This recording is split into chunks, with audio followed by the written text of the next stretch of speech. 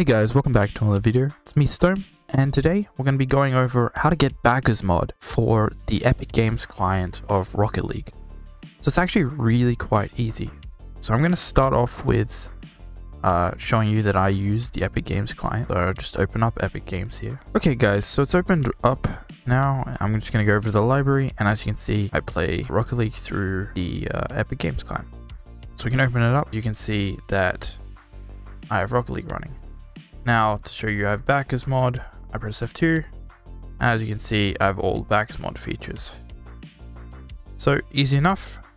I'll show you how it's done now. So, what you're going to do is open up Chrome. So, just open up a new browser, and as you can see here, all you need to do is go to bakkesmod.com. Once you are on the Bakkesmod website, just click the download link button. And you just click there to download. Once you've done that, just download the zip. Now that should download away.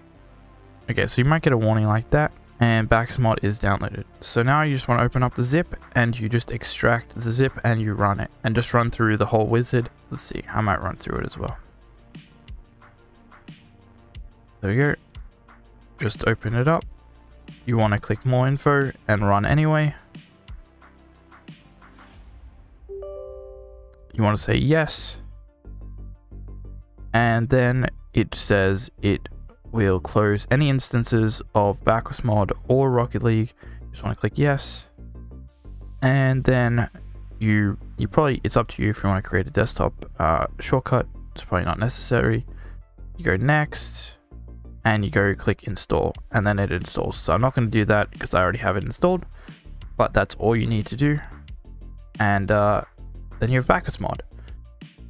And I'm going to make another video showing you how you can get custom maps, and then there'll be a third video all about stuff you can do with Bakkesmod, which will include how you can play custom maps with your friends online.